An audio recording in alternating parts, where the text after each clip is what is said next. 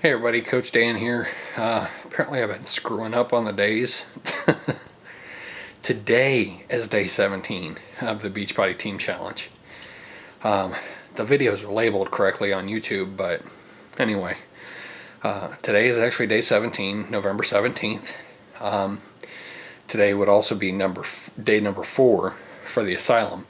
However, I had a little bit of an issue with my calf muscle and my knee, both on the same leg. Both of them have been acting up. So what I opted to do today was do some upper body work and some stretching. Grand total about 15 minutes. My heart rate's up, not horribly, more in my fat burning zone than definitely not anabolic, but got the heart rate up a little bit. Did some back flies, did some stuff from asylum, like you lay on your back,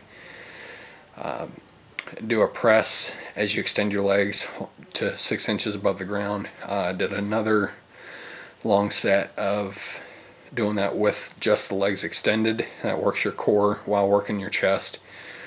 Did some push-ups, did some stretching, did some curls, did some presses. So you know, like I said, everything took about 15-20 minutes.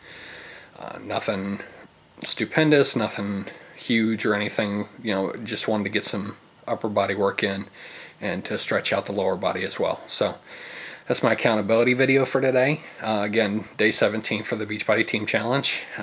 You know the site, www.myfreecoach.info.